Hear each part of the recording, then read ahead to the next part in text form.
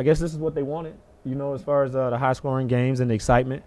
But I think as players, we just need to go out and play. You know, we leave all that other stuff up to the refs, and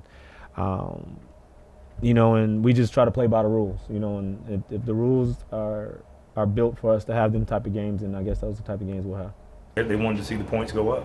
You know, that's what they wanted to see, and you know, we got to find a round for it. I have to find a way around for it as being a defensive head coach, and you know, and some of the plans that we do and different things like that. It's frustrating, man, when you know, you work hard and penalties like that change the game, and it's penalties. I mean, plays that look normal to us. You know, it's a type of bang play wouldn't be a flag normally, and then this year it's gonna basically change the outcome of a game. It's real frustrating.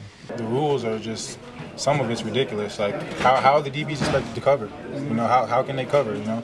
The guy's coming at him with a two-way go, he can't put his hands on him. And there's just going to be a lot of calls this year, so look for a lot of orange in the field.